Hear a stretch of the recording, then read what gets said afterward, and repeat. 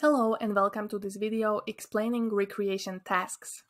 Recreation involves converting the input to editable PowerPoint text and shapes.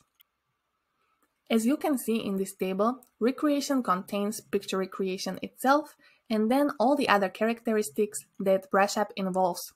If you need to refresh your mind on BrushUp, please watch our BrushUp tutorial video. So as a standard, recreation contains BrushUp, but sometimes clients ask for recreation and visual enhancement. Therefore, always confirm with your admin if recreation should be only brushed up or also visually enhanced. Now we will take a look at examples of the most common inputs for recreation tasks. It could be handwritten notes, pictures, screenshots, post-it notes, photos of whiteboard notes, or PDFs from which we cannot copy the text. It is always important to check your PDF because from some PDFs you are able to copy the text, but in other cases when PDF contains pictures, then you have to recreate the text manually. In case you would be unsure, please always check with your admin. And here we can see example of input and output for recreation task. In this case, we just regularly recreated the text and applied BrushUp. We have also added icons as a placeholders since that was client's instruction.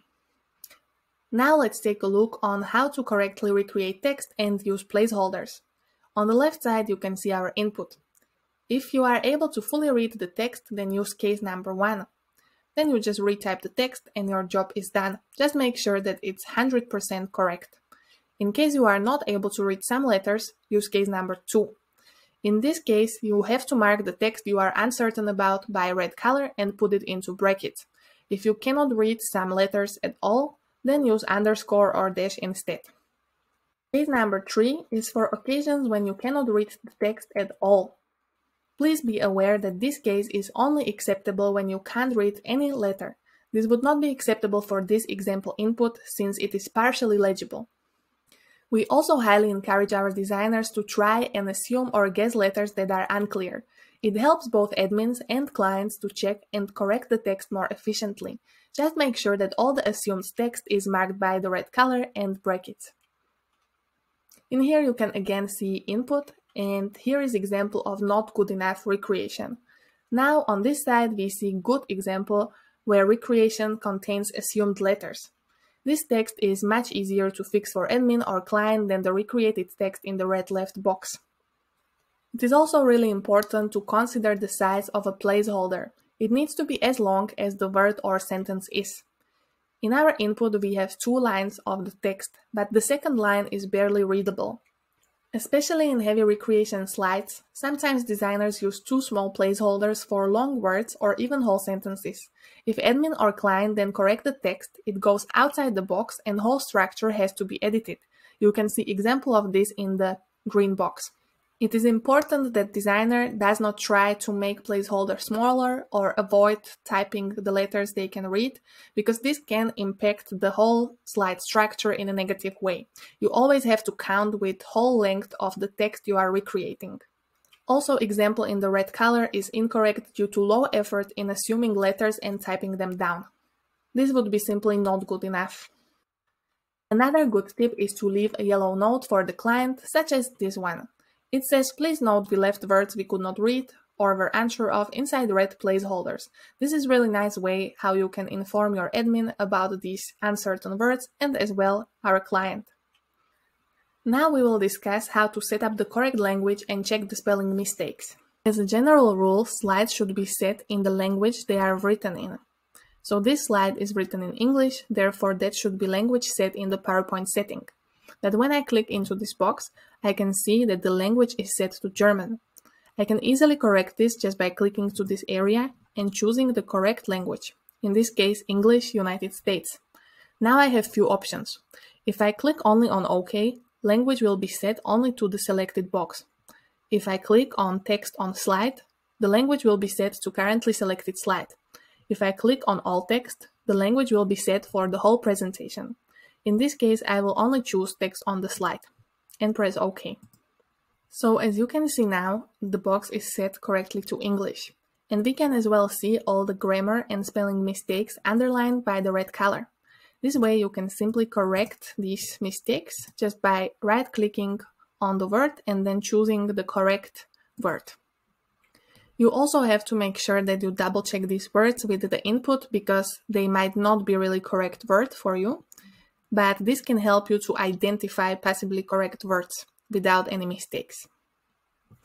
Now let's talk about how to use Google Translate to check recreation from foreign language. Again, you can see the input we are working with.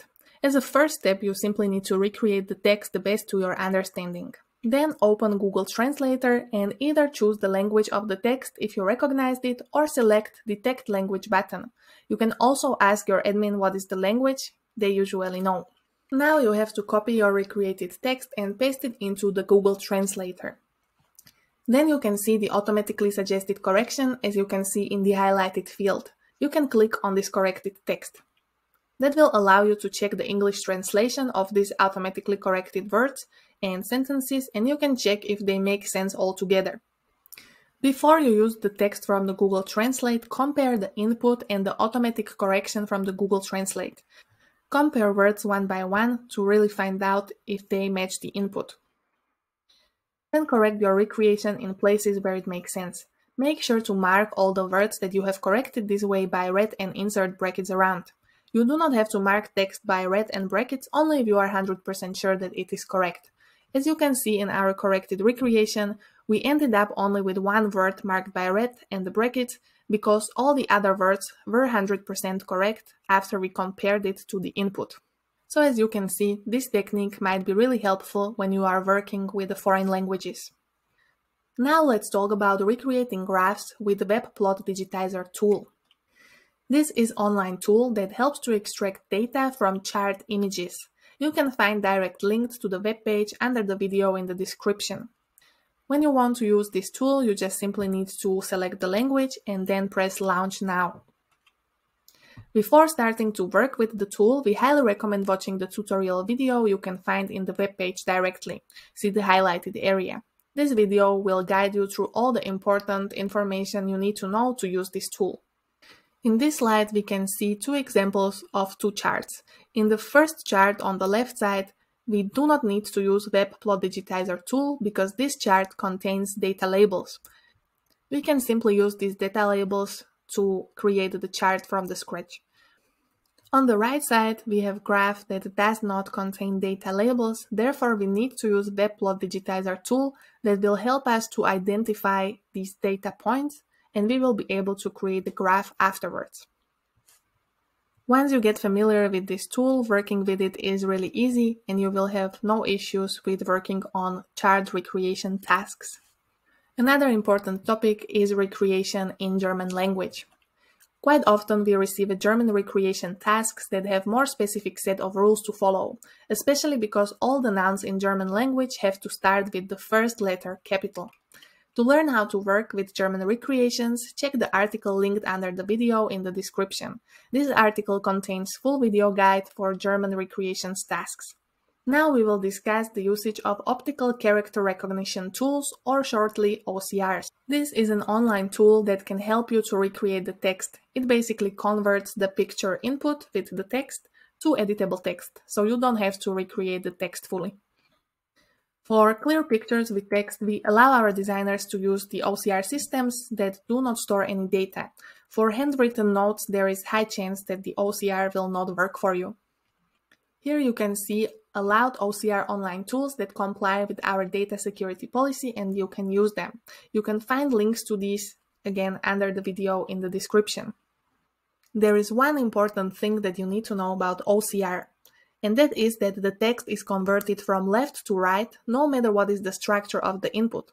So as you can see in this example, the text that the OCR recreated is not ordered in the correct logical order. You will have to really take this text and make sure that you place recreated parts of the text correctly to your slide. So generally, when using OCR, all text must be double-checked with input manually, word by word, letter by letter, and corrected by you. Designers can't really rely on correctness of OCR tool.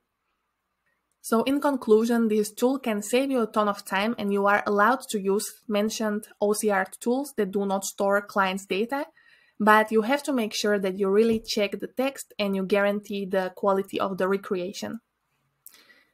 We came to the last topic where we will just sum up common mistakes that you should try to avoid.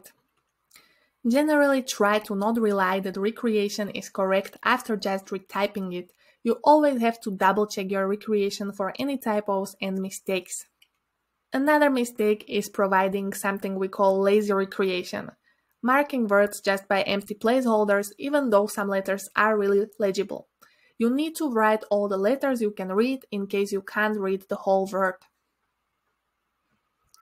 Not following the correct format for placeholders is another common mistake. The text has to be read and contain brackets. You can see the example in the slide. Some of our clients suffer from being colorblind, therefore they cannot see the red color, so it's really important to insert also the brackets into the text. Another no-go is forgetting to set up the right language check in the settings. The language always depends on what language is used in the recreation itself. Setting can be found in the left bottom corner of the PowerPoint window. And lastly, do not avoid usage of special characters such as the ones you can see on the screen. Your admin might not notice this during the task duration, but they will when they finalize the task.